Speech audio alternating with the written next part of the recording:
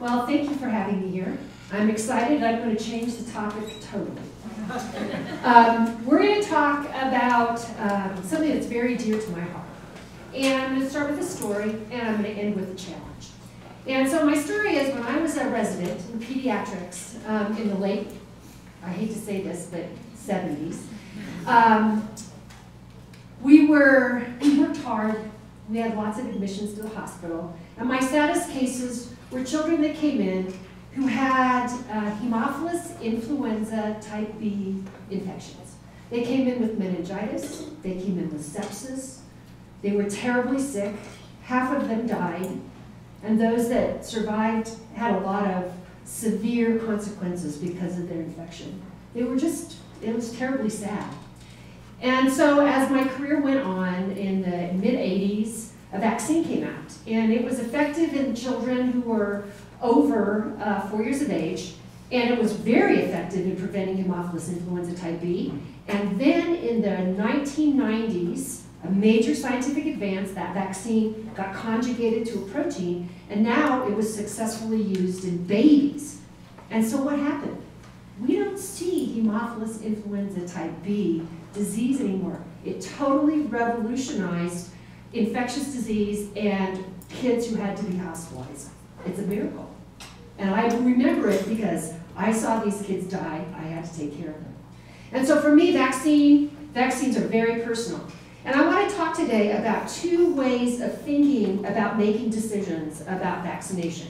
One is science, the other is intuition. And I want to talk about how the debate between looking and viewing those two different ways really is leading to a very dangerous trend. So what is science and the scientific method? I'm going to just here really briefly review this so you know what I'm talking about, basically. So the scientific method really is well established. First, observations lead to hypotheses.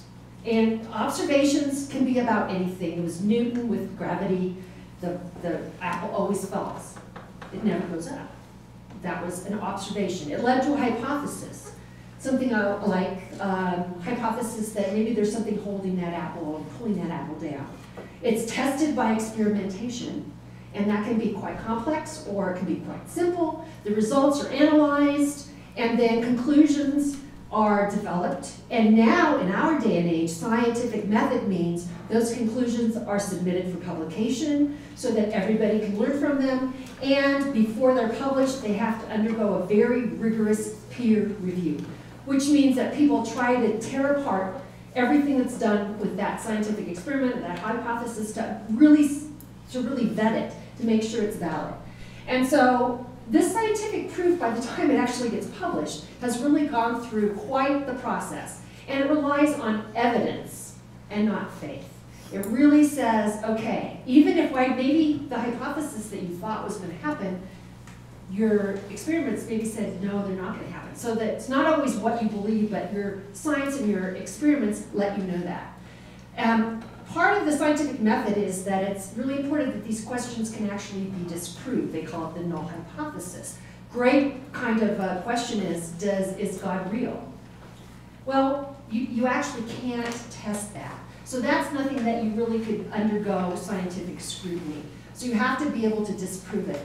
And one of the real pitfalls, and it is because of the way science happens, is that scientific inquiry does not lead to the ability to say something is absolutely true or false. And that ends up being a difficulty because we don't know, it may be in our experience that this never happens, but that doesn't mean that to somebody else and someplace else at another time it won't happen. So there is no always and there's no never in science. And that becomes a problem when you want to pass policies, for instance, and be able to guarantee somebody that that policy might actually be a good one. So there are no absolutes in science. Can we say that the sky's absolutely going to fall or not fall? No, we can't see either one of them, but it's unlikely based on evidence that it's ever going to fall. Can we say that sugar is related to hyperactivity? No, we actually can't say that, but we can say the evidence to date does not support that conclusion. But because maybe it does cause it in a really really small number of people. And so science really is about numbers and collecting data and looking to see proportions. Is it more likely or less likely? And can we say that vaccines are always safe or always effective? And the answer is no, we can't say that. Because it may be there's very rare adverse events that may occur if enough vaccine is given. And so we may not be personally aware of it, but it's something that might happen. So science doesn't really have absolutes, and it really makes it difficult when you're talking about vaccine and vaccine decisions to guarantee anything. So let's look at another way of making decisions and processing information, and that's intuition. And so intuition really is based on one's own experience, what happens to you. It's often quite logical in describing cause and effect. It doesn't have to be illogical. It can be, okay, something bad happened. You noted right before that bad thing happened that maybe that person had eaten a food and then they got sick.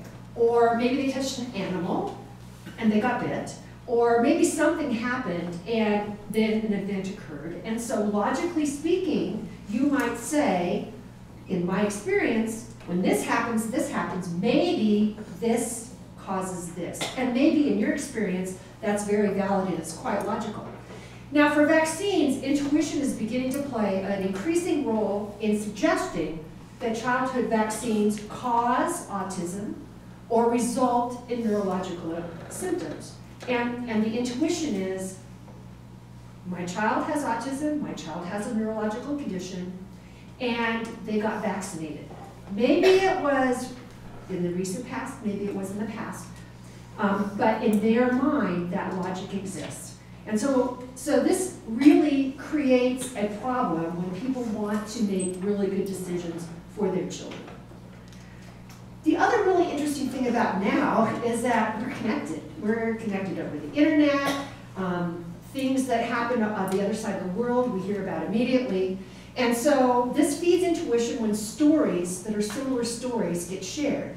And they say, well, that happened to me too, or that happened to me too. And so you get a whole strategy, and now there are online chat rooms all about what happened because of immunizations. And it's very legitimate. They share their stories, but it's not science and it's not fact. So let's talk about vaccines and what has happened with vaccines. I think it's a remarkable story. As I said, for me, it was a miracle because it made it possible for children that I used to watch die. They don't do that anymore. They don't get those diseases. And so this is a graph that just talks about the different kinds of infections pre-vaccine and post-vaccine. And you can see in some cases 99% reductions in the number of diseases. That's really a profound impact. And so in the United States, this is from the United States, you can see enormous reductions. In fact, like polio, 100% cases pre, 0 cases in the United States. And so these vaccines have changed the entire pattern of infectious diseases in the United States.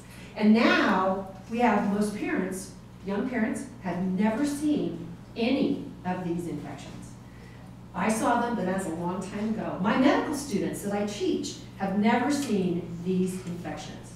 That's miraculous if you look at it at one side, but if you're that person who hasn't ever seen one, you might say, well, what's the risk? So, if we look at the science versus intuition and vaccine choices, the scientific data on the incidence of vaccines, and this is, the evidence is actually from surveillance, so these are factual reportings of all these diseases, really shows these significant decreases because of immunization. It's really, really clear. This happened, vaccine happened, this happened, it is the disease, it was scientifically proven that that's really what happened. But these diseases exist in other parts of the world. These are not eradicated. The only disease that has ever been eradicated, infection, is smallpox. That's the only one. And it was because of immunizations. So these infections exist. They are not eradicated. Because many new parents have never seen this disease, and their intuition says, well, maybe they're really not a risk for my child. I've never seen this. I've never heard about it. Nobody in my family or friends have ever seen this, maybe I don't need to worry. And on the other side of things, popular media, we'll talk a little bit more about that, suggests that these vaccines can have very serious side effects. So then how do we look at this? So I'm going to go through disease risk, vaccine risk, the science, and then I'm going to talk about intuition. Disease risk, if we look at it scientifically, we are having pertussis outbreaks all around the country. In 2010, there were 10,000 cases of documented, which means there are far more undocumented, cases of pertussis in California resulting in 10 deaths. All deaths were in infants less than 4 months of age. Pertussis is not particularly a dreadful disease for those who are older, but for infants it's deadly. Measles, imported from other places, classic example, and outbreaks in San Diego and other parts of the country have resulted in a 30% risk of hospitalization for both children and adults. People forget how deadly measles is. They forget, because they've never seen it. Those are the facts. What is the vaccine risk? Well, mainly vaccine risk is in immunocompromised children who, and this is with live vaccines, they may not tolerate live vaccines very well, so they don't actually get these vaccines. But we know that that's a risk. Allergic reactions are incredibly rare. I have never seen one in my entire career. But we know they exist. They've been reported. Multiple studies, and we're talking 20, 30, 40 studies that have been done on hundreds of thousands of cases, have shown no association of the pertussis or measles vaccines with either neurological conditions or autism. And these are compelling, highly scientific studies that led the Institutes of Medicine to simply say there is no cause and effect. There are no absolutes in science, however, so what we really have to say is this vaccine is rarely associated with serious side effects. We can't say that there's not ever any. And so that makes it distrustful in some folks' eyes. How come you cannot guarantee me the safety? We are being honest, but it's a sort of a difficult way of being able to look at this. So what about intuition? So what if we looked at folks who say, well, maybe I don't need to worry. The incidence is so low that I'm very unlikely to come in contact with this disease, so maybe I don't need to vaccinate my child. If other children are immunized, herd immunity will protect my child. Well, that's true, and herd immunity is when most of the population is immunized, and so those infections cannot really get started in a group. And so that's true. However, if enough parents say, we're not going to do that, that herd immunity totally disappears. And that's what's happened in some of the populations where we see these outbreaks. And then the other one, which I think is always very interesting, is it's natural to have these diseases. I did, and I'm fine. And that's an N of 1. For those of you who are familiar with science, the number is 1 in that particular experiment, and they did fine, but a lot of other people may not. But those are some of the ways that folks would intuitively look at risk. What about vaccine risk? Well, there's books, TV show talk hosts, news shows report possible vaccine effects. And therefore, because it's in a book or on television, it must be true because they reported it. And so that's problematic.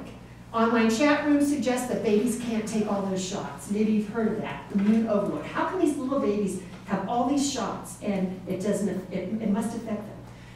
Well, in actuality, an infant's immune system is designed to deal with millions of foreign particles. And as soon as they're born and they take their first breath, guess how many antigens they're exposed to? Whatever's in the air. And their immune systems do a fabulous job of responding to all of them. So a baby's immune system that is designed to respond to millions of antigens has no problems with the 100 or so that are in vaccines. And the same for the thing about aluminum. Aluminum in the vaccines is harmful. It makes perfect sense. It does. These are both very intuitive. Well, that makes sense. That aluminum in vaccines is harmful. And in fact, the aluminum in food and breast milk is far higher than it is in vaccines. And so even though it makes sense, it's not actually proven to be so. And the last one, which is a very difficult one to deal with, is my sister's or my neighbor's or my friend's child had a terrible reaction, so I'm not getting that for my baby. Again, it's one anecdote, for instance, and that's not a really good way to base very important decisions. Because what we're really talking about is outcomes here. What happens when people make that decision not to vaccinate their child? We know that vaccines reduce infectious diseases. Even those who are against vaccines recognize the impact and are very happy that their children may not be exposed. Science has demonstrated very few significant vaccine side effects. Now, that's one area that we have some differences of opinion. And if you look at the benefits of the vaccine, and if you scientifically weigh disease risk versus vaccine risk, it clearly is in favor of the vaccine because the side effects are minimal compared to the effects of the disease. However, if you've never seen that disease, you might say, well, I don't think that disease looks so bad, and I know that there are vaccine side effects, and so for me, intuitively, I believe that vaccine risks are higher than their benefits. So what is the outcome from that kind of thinking? Well, fewer vaccinated children mean more vaccine preventable diseases, and more diseases means more death. And so as a pediatric infectious disease specialist, this is where it really hits the road for me, is that these kinds of decisions put children at risk for dying. These are preventable diseases. And so why is this important? Just thought I'd never seen measles before. This is a little kid with measles. Now this kid's lucky. They don't have some of the complications of measles. They're miserable. High fever, they feel terrible. But this little kid doesn't have the pneumonia that's pretty debilitating and requires hospitalizations. Doesn't have the encephalitis that can also impact their brain. But still miserable. Measles kills. And we have a healthy, immunized child here who has the opportunity to not be ill from these infectious diseases and actually has the opportunity to be able to travel with greater confidence, and travel's a way of the world for us now, and has an opportunity to grow up without some of the consequences of the infectious diseases. And so this is why I think this particular debate is really, really important. Everybody has a right to hold an opinion, and I'm the first to believe in that. However, when it puts a child at risk, that really bothers me. And I believe that science really has answers for us that should ease these fears and make it easier for us to have ongoing generations of children who do not have to have these dreadful infectious diseases. And so my challenge to you is that science is really important, and it's being reinterpreted in many places based on intuition and not the scientific method.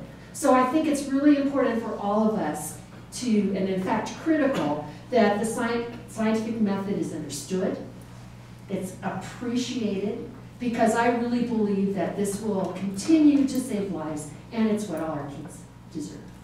Thank you.